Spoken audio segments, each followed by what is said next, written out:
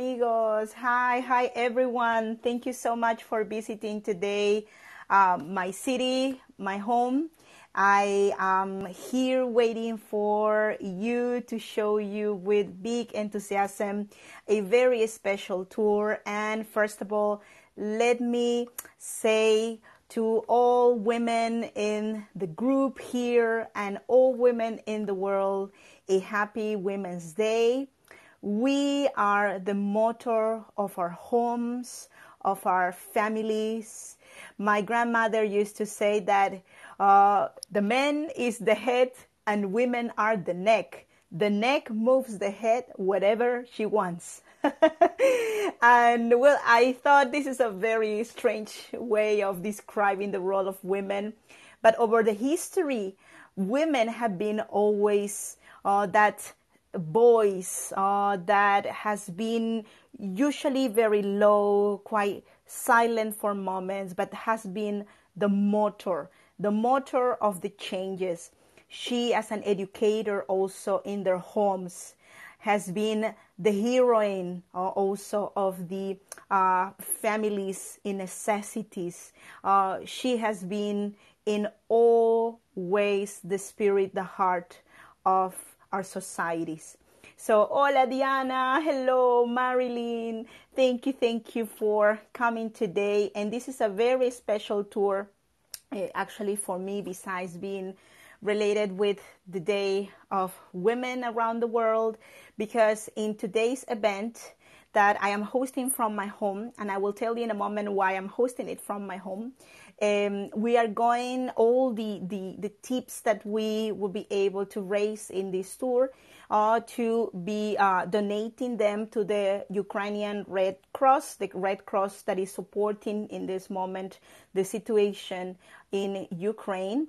And also the tips will support also our guides in Ukraine. So thank you so much if you're able to support this event, if you like it, if you enjoy it. But most importantly, through this event, we are going to be able to support this cause. So here, from my little corner in the world, I just want to, in a way, honor women, honor the women of the past, and honor the fighters, the women that are fighting in their country, in Ukraine, trying to stay there for their families, for their husbands, their spouses, for their kids, and also to keep alive that nationalism that we all have, that sense of belonging, right? And not just giving up, right? So, gracias, Diana. Well, English is not my first language. Sometimes it's easier to explain yourselves in your language, but I really hope that my words today about this theme we're going to be talking about, and also about the situation that people are living in Ukraine, will be well understood. And the reasons why I'm conducting this tour today here in my home, I was thinking in different possible locations in Lima. But the personalities today we're going to be talking about, they don't have really places in the historic center dedicated to them, to their memories, although these ladies that I've chosen passed away some years ago, and they are so important for Peru, for what they have done, right? So maybe their memory still is too fresh for us to commemorate them with big monuments, with big plazas, and more time needs to pass.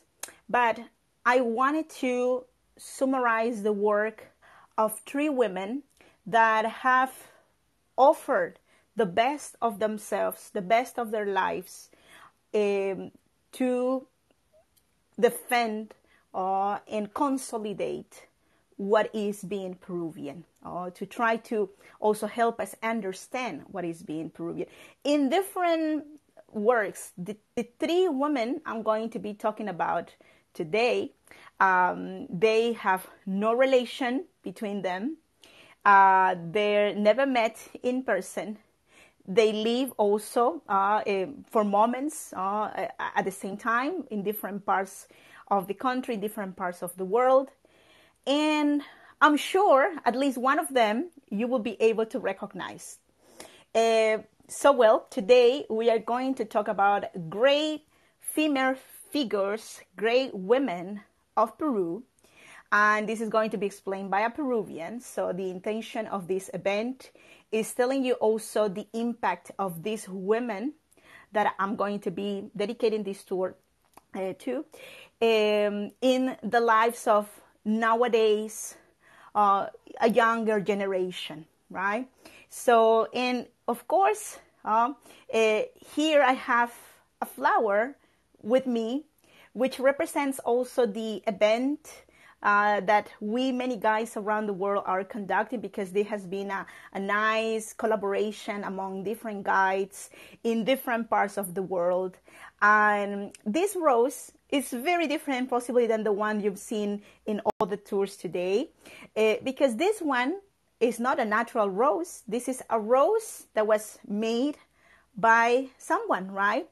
And I bought this rose some time ago in the streets of Lima from a lady, an indigenous woman that was with her kids in the streets. She was making these roses and selling them to the drivers, right? And the rose, maybe there's nothing too special about it, but to me it represented the sacrifice that woman did on doing this, selling them very cheap, is investing lots of her time in this rose. She was the hero of those children there. And I bought this rose for that purpose, for remembering that sacrifice she was doing. Anyways, so I am a very sensitive person. Sorry if during this day also sometimes my eyes turn red, because these three characters I'm going to talk about today, all of them are very, very special to me. And I will tell you why in a moment. So are you ready to start this tour? Thumbs up if you're ready. Thumbs up if you want to see more about these women. Gracias, Maria. Thank you. And thanks for coming today, by the way, my friends. I counted with you. I knew you would be here. I know this is a special day for you all.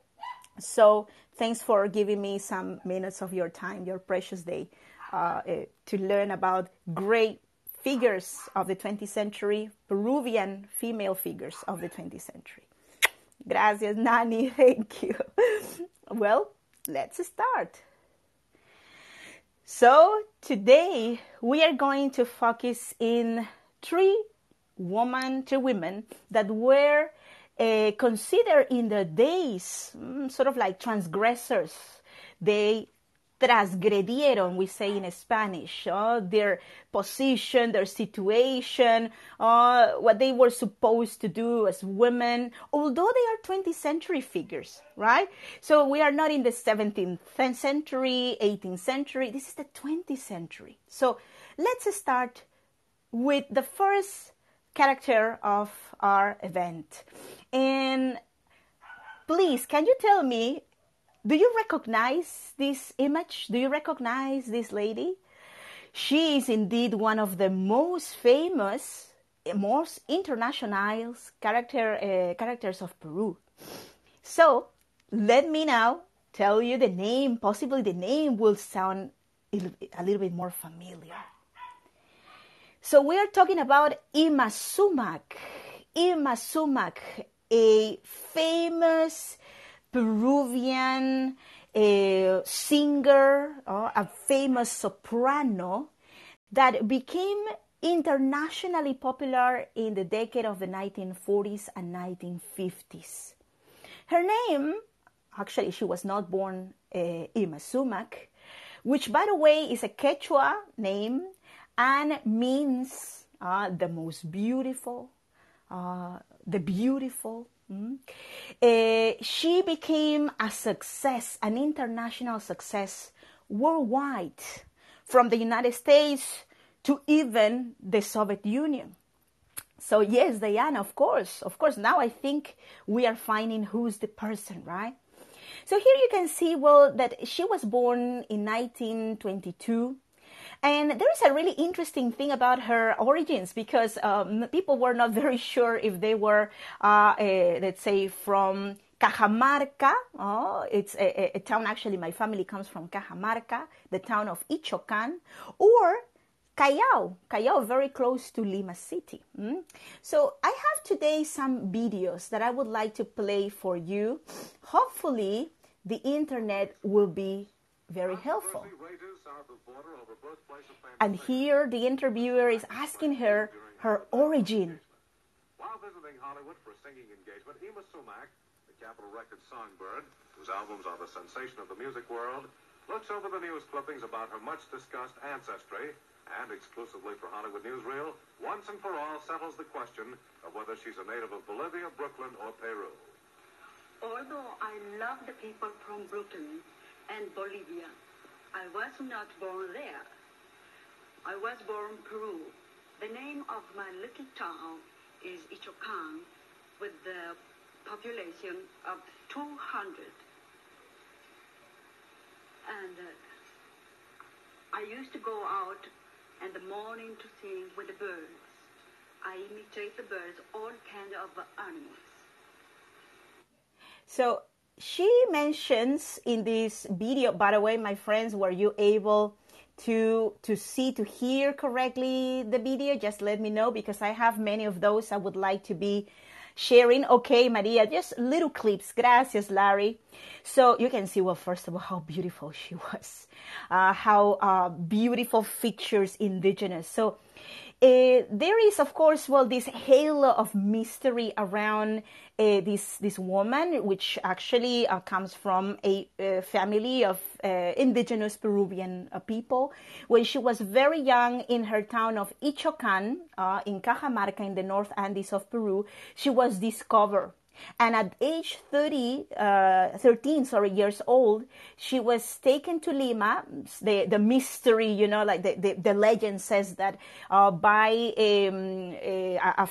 important man related with the government of Peru, he realized how beautiful her voice was. So she had no official education in the singing. And, well, she became, right after, let's say, sort of like employed to sing. She unfortunately was not able to become famous in Peru. She became famous in the United States.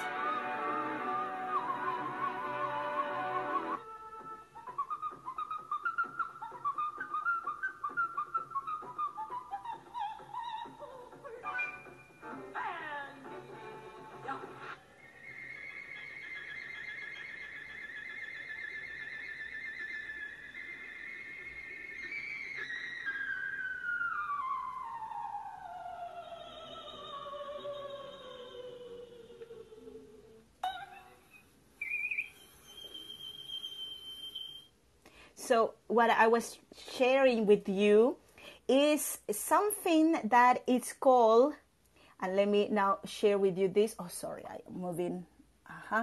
Okay. So, well, were you able to hear the voice and the high notes she was able to reach? So the high notes, which in this section you can see better, it is called the triple or triple coloratura, which is similar to the thrill of the birds. So she had literally the capacity of reproducing the sound that the birds did. And she said that she learned that in the Andes, imitating the voice or the singing of the birds. She never received any formal education for singing, and never did it even after she became very famous, because she believed that a formal education in singing would ruin her natural, let's say, voice, right? So she is the only Peruvian and also first Latina in receiving a star in the Walk of Fame of Hollywood, right? And also part of the mystery around her is related with her ancestry. Because her husband, who was also his manager, he spread over the story that she was a descendant of the Incas. So was she able to read music? Jessica, I am sure, yes. Eventually, she moved to the United States in where she was able to receive education for reading music, but not for to impose the voice, to sort of like she didn't change the natural way she learned to sing. And she was so famous because possibly her exotic, exactly, Jessica, that's what I wanted to say. No vocal coaching, that's right. She didn't have any mentoring in terms of how to sing. So she became immediately spotted by the big producers of movies in Hollywood, and she was called to participate in the famous film The Secret of the Incas with Charlton Heston, and also later in another famous movie, Omar Khayyam. So in the case of the first one here, The Secret of the Incas, she portrayed an Incan woman, and this is also one of the reasons how she became, in a way, a representative of the Peruvian culture in the world. She was loved by the Peruvians, by the Americans, by the world. Her singing was unique. But the time passed and things started to become complicated for her. By the way, I have here a question. Larry's asking, why did some think she was from Brooklyn? Excellent. Did she live there? Larry, there were actually some sort of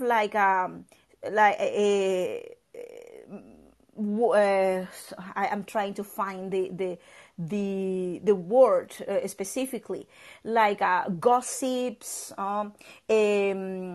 spread over about where she was from. This was also a way for sort of like creating mystery around her and making her more attractive, right? So, for example, well, exactly, like tabloids, I think people will say nowadays, right? So, yellow press, we say in Peru, prensa amarilla. So, there were things possibly by her manager, which was also her husband.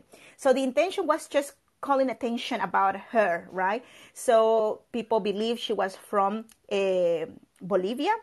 And also this idea that she was from Brooklyn, also that, and the original name they said, now this news said that it was, I have the name, Amy Camus. Amy Camus. They believe she was Amy Camus. And Amy Camus is Ima Sumac, but backwards. So, anyways, she said in a couple of occasions that she was Peruvian, of course, very proud Peruvian, right? So, excellent public relations. That's right, Marilyn. So, and well, the problem between Ima Sumac and Peru started in the year 1955. And the reason is because that was the year when she became American citizen. And it was not because she didn't want to be Peruvian. She actually represented Peru for many years in the States. But the problem was related with taxes. She had to pay lots of taxes as a foreigner in the United States. And it would be easier for her if she was American. So that's why she became American. This is her most famous song, probably. And, well, this is Gobert Mambo. Let me know if you recognize this song. Nobody has been able to sing her songs in the way she done it, because her voice radio is unique. She could sing as a soprano, mezzo-soprano, contralto, tenor, baritono, and bass. There's nobody that has been able to be so comfortable singing in all of these different, let's say, forms like her. So, well, and this is a little bit of this beautiful woman. Now, let's continue. Oh, sorry. I will put a stop to the song because we have more to see. Okay. And now, we will continue. I have many slides, as you've seen, prepared. So, before we finish with her, let me tell you something that I find very interesting about Irma Sumac. Irma Sumac was the queen of the fusion. She was not afraid of fusioning the indigenous folk music, Peruvian music, with mambo, with jazz, with even rock and roll. She released an album in the 70s called Miracles, in which she fusioned her music with rock. In that time, rock was starting to become a trend. And therefore, she was hated by the most Puritans, by the people, Peruvians especially, who were very, very into preserving the original folk music, indigenous folk music. She was hated for being the person she was, and there was a big resentment of many Peruvians towards her.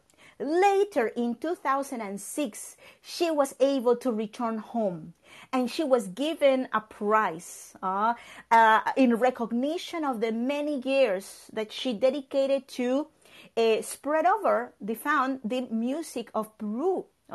And that she always said that she was Peruvian, although she became American, but she always said, I am Peruvian, right? So this is what I recopilate from her life, that she fought for her dreams. She was a fighter from beginning to end. And when she returned in 2006, she received the love of her people, of the Peruvians. Unfortunately, 2 years after, in 2008, she died from cancer. In her dream, well, she said in 2006, she wanted to return to Peru and died here, but she was not able to do it. So thank you, Andrew. Muchas gracias. Thanks for your cooperation. And please keep in mind that all what we're going to be, let's say, today, recopilated in tips is going to be donated to the Red Cross to help the efforts in Ukraine. So muchas gracias. Thank you.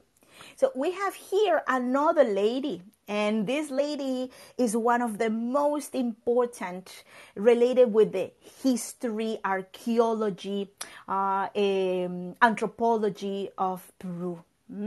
Her name is Maria Rostorovsky. And before I go to the story of Maria Rostorovsky, let me tell you something. Here I have the books. Here you have two of the many editions of books Maria Rostorovsky have done in Peru. They are fundamental books for many of my tours, especially about archaeology and colonial period. Especially for me, this one, she focused a lot in investigating the women in the pre-Hispanic times and the early colonial period. This is her book dedicated to the daughter of Francisco Pizarro, Francisca Pizarro, the first mestiza of Peru. And why she was interested in Francisca Pizarro? Well, maybe because they had something in common. And what was that thing in common? Well, she was a mestiza herself. She was the daughter of a Polish man. Gracias, Larry. Thank you for your tip support. Muchas gracias. And a Peruvian from Puno, in the high plateau of Peru. Mr. Jan and Mrs. Rita. So Maria Rostorovsky was born in a home that embraced two complete different cultures, and which she both loved very much. But as a woman, of course, she had to face situations of her time that I think she overcame wonderfully. So here you can see, for example, something interesting. She was married 2 times. And in the time when she divorced in 1940s, basically, from her first husband, life was not easy for a divorcee woman. But she later remarried, of course, her second husband, Peruvian. The first one was Polish. Also show us that she was a woman of world and that she loved very much both nations, Poland and Peru. So a little bit about her story. Well, she was born in Lima, in Barranco, in 1915. And well, she was taken to Poland early in her life. So in Poland, she received a very, very good education. She belonged to a middle upper class in Poland. And she received the best education of that time. Also, she did not attend schools. She had what we call institutrices, which were teachers. I think there's a specific word for that in English, right? Like tutor, someone that is coaching you at home. So her family did not governess. Gracias, Diana. Exactly. She had a governess, so the family was perfectly wealthy enough for giving her education in their home. She also lived in the countryside, right? So she had no needs in her life, indeed. And, oh yes, Marilyn, Mike, my friend, Mike Lasso, uses a lot also her books. And you will see something really interesting about her life in a moment, because one would say, well, maybe this woman studied in the best universities in Peru or in Europe. Well, she was educated very well, but with the intentions of her family to, like marry her well, right? Things ended up completely different. She ended up being married 2 times, right? So here we have a list of the books that she published. Actually, if you wish, you can make a screenshot or maybe looking for these books. Most of them have translations into English also. But imagine something. This lady did not attended a university. She never went to a university. Why? Well, the story is that she lived in Poland. She married in Poland. She even traveled to different parts of Europe. She was actually married first to a man that was a count. So he had a noble status in Poland. So she had no lacks of any money. But she was always reading and very interested in the culture of Peru. So she returned to Peru. She came to Peru with her husband, and she said also in some interviews that she didn't ask her husband to come with her. She said, I'm going to Peru. And he followed her. So she said, well, if he didn't like it, I will never feel guilty of that because he wanted to come. So anyways, she here started to find that she was not very happy in that marriage. So they had one daughter, but they separated. She divorced, right? So then she remarried, and the second husband she had was very supportive as well. He was a count too. In Peru, we had back then still some royal descendants, right, from the colonial times. So well, she found in this man her complement, because he supported her education at home, like to read about history. So he was so supportive. She was in the glory. And he was the person who pushed her to publish her first book, which is this one here, Pachacutec. So Pachacutec was the first book of Maria Rostorovsky, and she did this book all alone. What happened is that she thought that there was a big lack in the books of that time about history, that all the books were from Europeans, most of them from European perspective, and also these books sort of like focus too much in the myths instead of the facts of and she, with her own money, went to different parts of Peru, to different archives, and started to recopilate information about the Inca Pachacute, which is considered to be the creator of the empire of the Incas. So she created this book and it became a boom. This is one of the best selling books she had, right? So let's go now to, again, the screen. So I hope you were able to take a picture of the many books that she made, and especially notice, for example, Doña Francisca Pizarro. And we have also this one here, La mujer en la época prehispánica, women in the pre-Hispanic times. So she focused a lot in this topic of women that nobody cared about in that period, the 1960s, 70s, 80s. So basically, she was a pioneer in focusing in the role of women in the colonial and pre-Hispanic times. So I have a question over here. Dunia is asking, was it well received at the start of the publication? Not really, my dear friend, not for all these scholars, not by all the scholars, because remember that she was not universitarian. She had no universitarian degree, right? So that's why in the beginning, it was extremely hard for her to find a space among the most respected archaeologists and historians, but she received the help of some of them, which became very good friends of her. Like, for example, Raúl Polas Barrenechea. He is considered to be also one of the greatest teachers, universitary teachers of Peru of all times.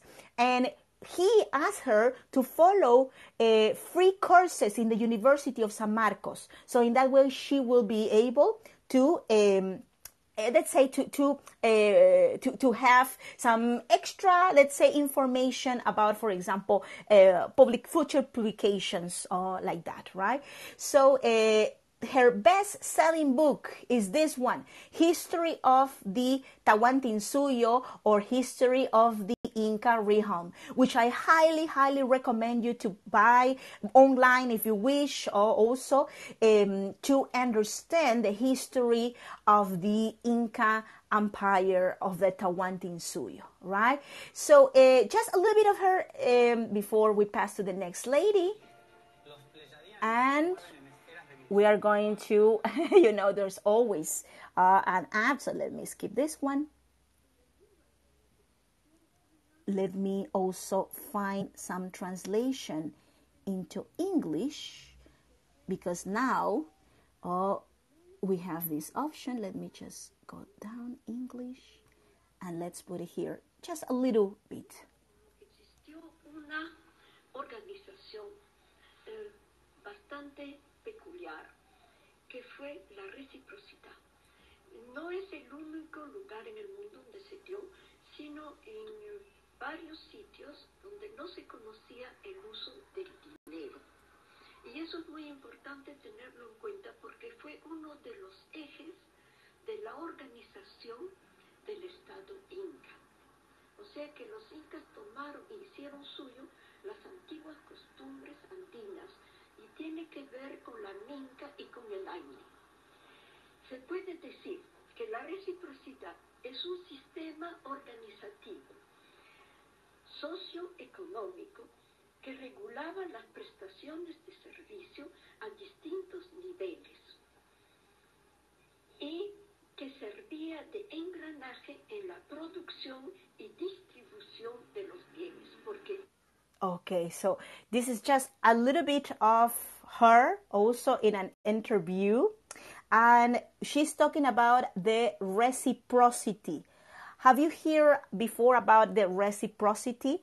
She says that, and one of the things also that is, let's say, the most important pillar of her investigations is that the reciprocity, it was the way how currency, the coins, money was replaced, right? So in societies where there was no money, physical money, so reciprocity was a way to connect people, connect cultures.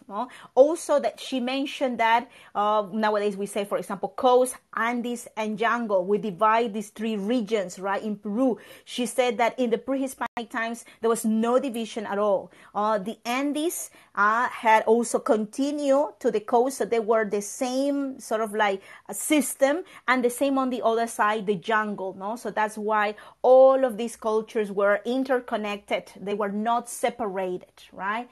So let's continue. This is a little bit of the recognitions that she received. And remember, she was not able to study in a university. She never put a feet in a university because she couldn't. Remember that she received education at her home with governesses. So when she came to Peru and she tried to go to the university did not recognize her, like education, because she had no documents about, for example, what type of education she received.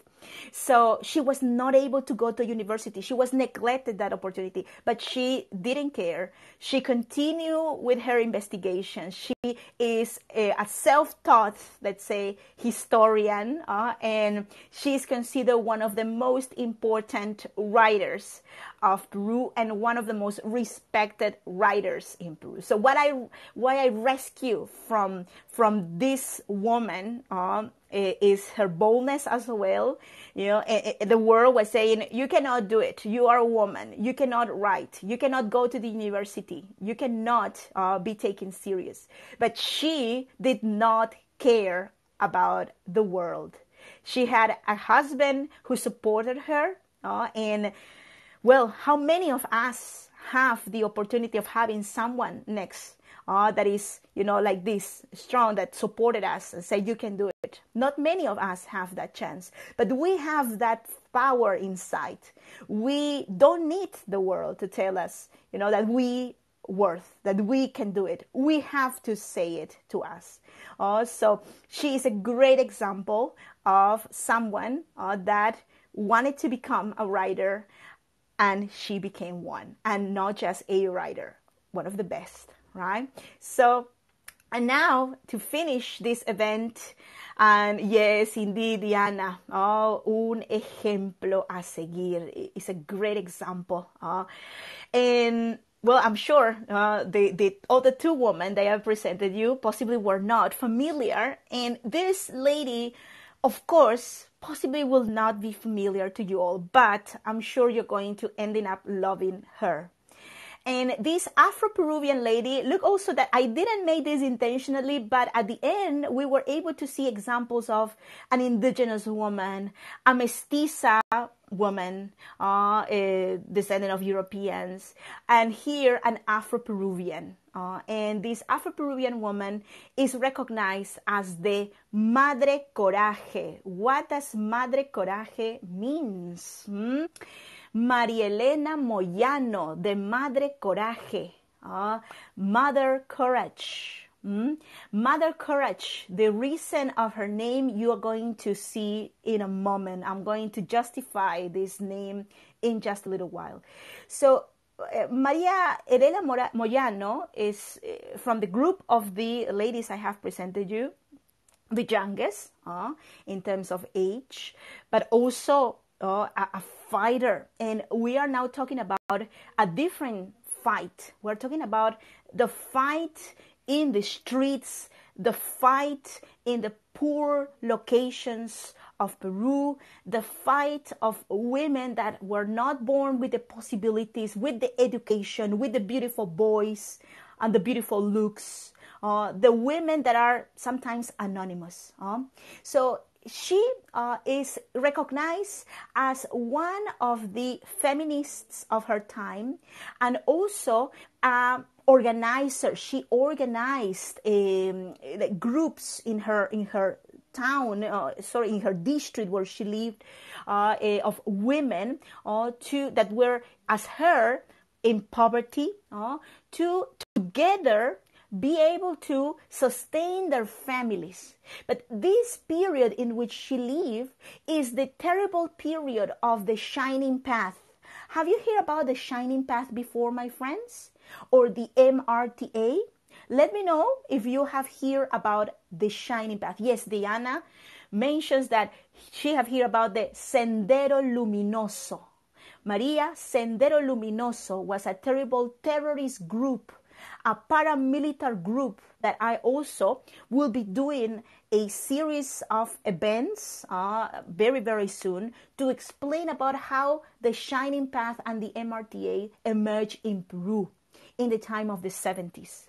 So the Shining Path was a response to the extreme poverty that Peru was living back then, and also to the years of mistreatments the indigenous people of Peru suffered since the arrival of the conquistadors and the open wombs.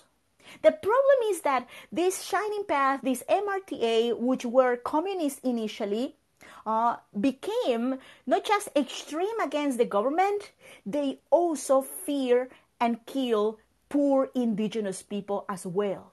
Because if you were not part of the revolution, you were against the revolution, and that's why they ended up killing you. Maria Elena Moyano, in the other hand, she was a fighter, but she was pro-life, pro-peace. She believed in the democracy. She was against the anarchy, and she was completely against the Shining Path and the fear they created.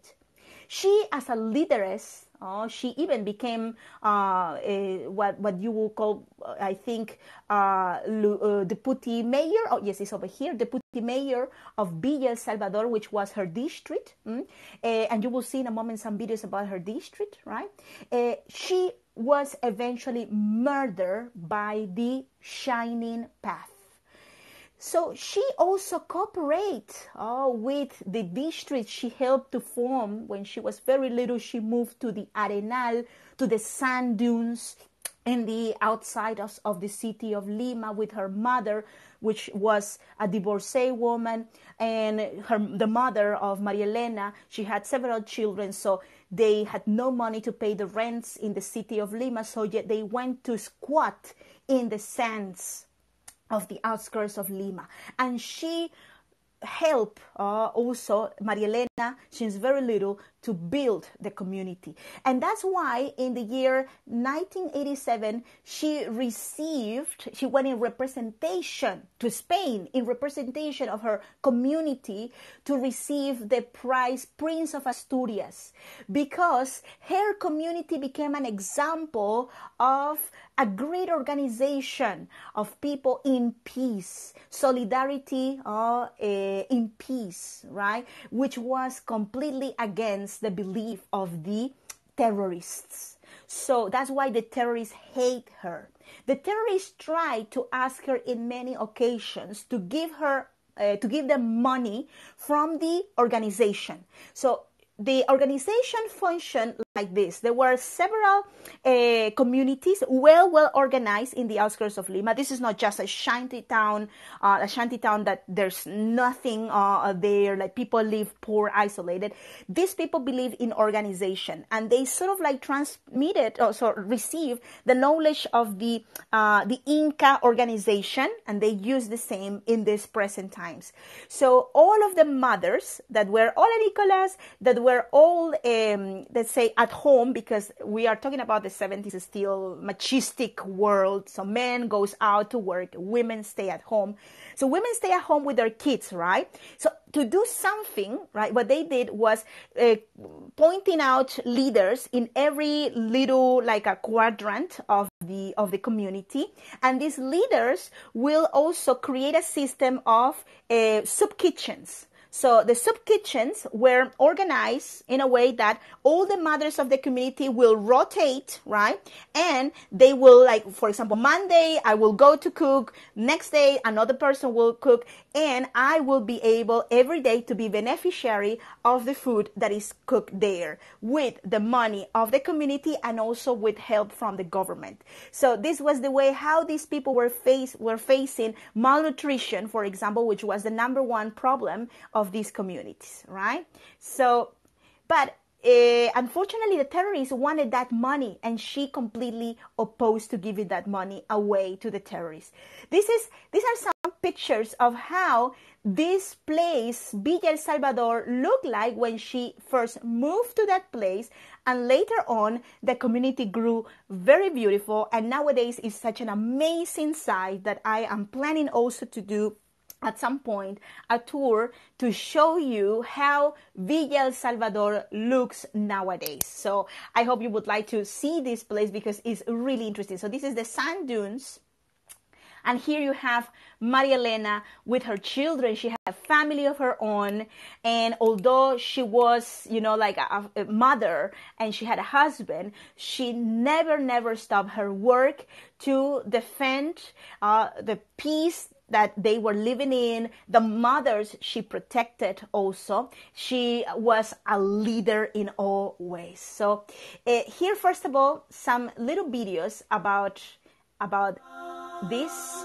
Let me first go in direction to the sand dunes. This is the way how her home looked like initially when she went to Villa El Salvador in the 70s with her family. Her mother was alone. She had children. She couldn't pay for rents. The rents were very expensive in Lima. The only option for many of these poor families was moving to the outskirts. And you might think that maybe there was some level of anarchy in these places because there's no, leader. But no, these places were organized, but initially were organized by men. And she said that the problem was that, men don't know very well how the organization of a community should be. So that's why women took the, the control eventually, and thanks especially to her, right? So now let me show you what she's done. The Arenal, which by the way, my dear Diana, it's no longer existing like that in Lima because it has been all constructed over. It used to be located in the outskirts of the whole city. Remember that Lima lays on the desert. But, things change. And look how when she went to that place, when she was about 13 years old, and then she worked with her family to create something completely different, to build a city. This is how she looked in her years of leaderess. And also you can see here the soup kitchens that she helped to organize. So the system, as I was saying, was that the mothers will rotate. Usually, remember that back then there was a lot of machismo. Women stay at home. They were the ones that cook. But when you cook in a group, things can be better. You can nourish better the community. And also, you can have other days to be free to work in other duties. For example, you can become a maid at a house in a middle-class part of Lima the other days. And you know that your children will receive food for sure because the community will take care of the meals of their children, right? So, and here, I'm trying to give you some quick videos. Oh, sorry, I think I didn't stop the video. Let me stop first the video. I hope you are enjoying this series that I'm creating for you. And as I was saying, my intention was showing you a little bit of these women that we don't have much about them in the streets of Lima nowadays. So this is, gracias Diana, thank you. This is a recreation of her death. I mean, if you are too sensitive, please try to put this just a little bit away, just to give you an idea how terrible the terrorists were with the people, right? And this is a movie that I highly recommend you to watch, that is called Courage. It is online in internet. This is before we pass. So she was in many occasions threatened by the terrorists to shut up, right? But she did not want to shut up. She said, I trust in the women of the community, and if I die, I will die here. But her friends asked her to not continue being so public, to stop talking. So even her friends found her refuge in Spain, so she could go to Spain at any time. And they were preparing the flight tickets for her children to go to Spain, right? For a time. She didn't want to go, but well, at the end she took it serious for her kids, especially. So she received an invitation one day to a party we call chicken party pollada. So she did not want to attend first, but she said, well, I have to go because maybe this is going to be my last time visiting Villa El Salvador, her town, no? her place. So she went there, and there is where she got a terrorist attack. So I'm going to put, the video from the section where she arrives. Okay. And we're going to put play.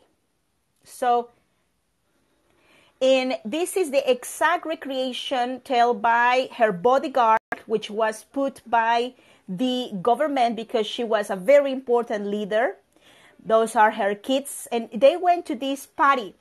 Many people said don't go, but she said, oh, I have to go at least to say bye to the mothers of the community.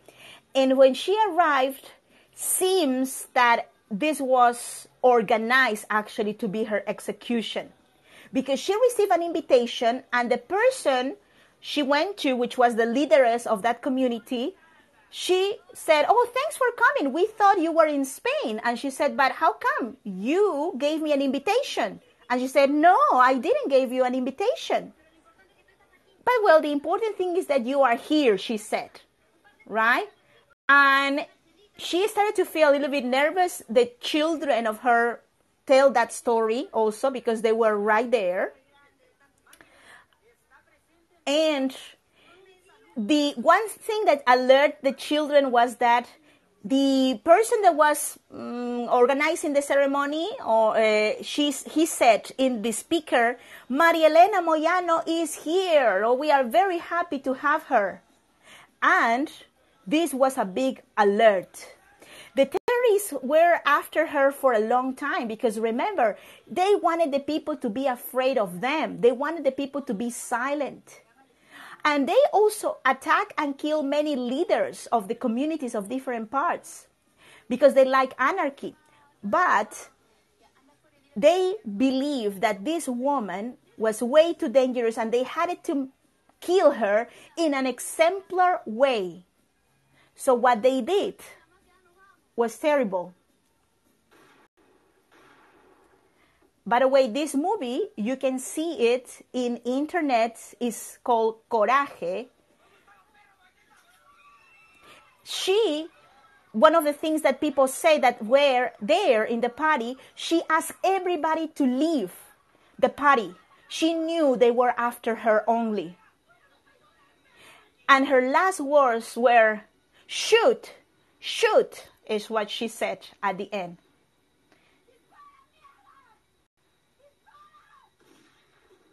But this was not enough for the terrorist group, as they put dynamite in her body to make this an example.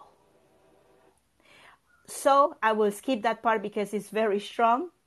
But basically, what I wanted to share with you is that this woman, and there's one last thing I want to tell you because the story is not ending here.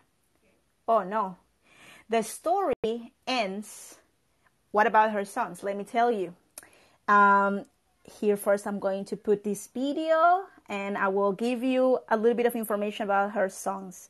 Do you remember that they were finding tickets for her to go to Spain?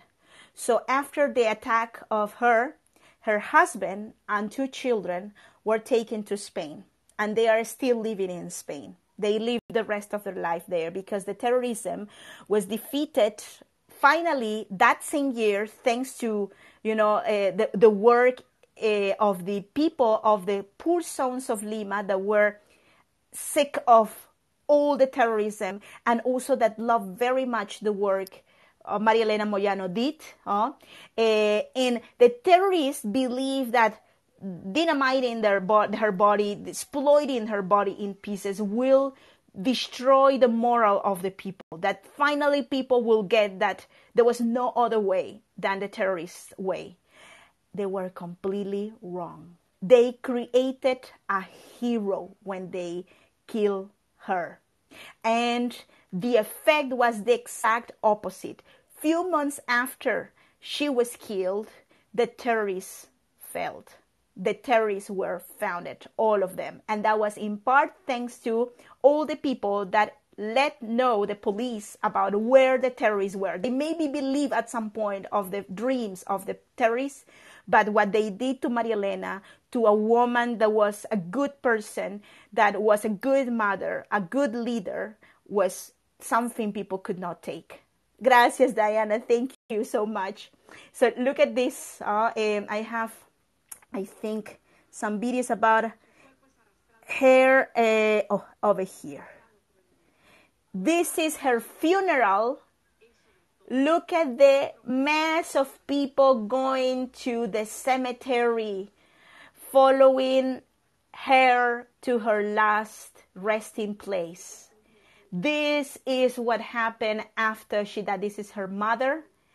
So this is what happened. The terrorists put the string in their own neck after killing Maria Elena Moyano, and that's why we consider her Mother Courage. So I leave you with this image at the end of this event. Diana, Marilyn, thank you so much for your support. Today, this is a special day because we are celebrating being women. We are celebrating the opportunities now we are given. We are celebrating being able to do whatever we want in any field we want and be completely confident without, like having someone pointing the finger towards us saying, you should not do that because you're a woman, right? But all of these things we take for granted. Like if I want to be a writer, I can be a writer. If I want to fusion indigenous art with international art, I can do it. If I want to speak up about, criminals, I can do it. Back then, it was not the moment yet when women could do it. And these women were pioneers, and they are the representatives of that strength women have, and also that delicacy also women have, right? So we are a perfect creation, and we are now able to come out to the world proud of being a woman and being able also to educate, to raise our children with the person we love and alone if it's necessary, without turning our face down. These women show us that we can thrive in any situation, in any sphere, and that's why I thought it would be beautiful to share her stories with you all. Thank you so much for your participation. Gracias, Diana. Thank you, Marilyn. Thank you, Jessica. Please, if you can, gracias, Nani. If you can, please follow a little bit more about them in internet. You will find lots of good documentaries about them in English as well. Lots of literature about them. Don't let die the stories of these women, the memory of these women, because that's the only way we died, when people forget about us. And also, well, the other wonderful women my colleagues have been also explaining about during this day. Muchas gracias, Marge. Thank you so much for your tip support. All what we've been able to recollect today is going to go straight directly to the Red Cross and also to the guys of Ukraine. I'm going to also at the end of this event sharing how much we're able to recopilate. I know the time in the day is not the best. Not many people can come, especially because now there are so many other guys and so many other tours. But I highly, highly appreciate, deeply, deeply appreciate that you were here. Gracias, Jessica, that you were here trying to help me to do something on behalf of the people that are suffering also in Ukraine, and especially these women that are there for their children, for their spouses, for their sons. So muchas gracias. Best to you all. Have a lovely rest of the day. I extended, as always, a little bit more my tour. I hope I am not overlapping with another event. I think there's one coming immediately after. Lee is going to be doing a event also about women, and if you would like to follow my all my social media, maybe you are new to my channel, remember that you can do it first of all clicking in the upper part of the screen, maybe this part of the screen, to follow my channel, and there you're going to see also all my social media. I have a YouTube channel, I have Instagram, all is there in my profile. So muchas gracias, take care, have a lovely, lovely, lovely rest of the day. See you soon. Lots of love. Muchas gracias. Gracias, gracias, thank you. Have a lovely rest of the day. Take care. God bless you all. Bye-bye. Thank you.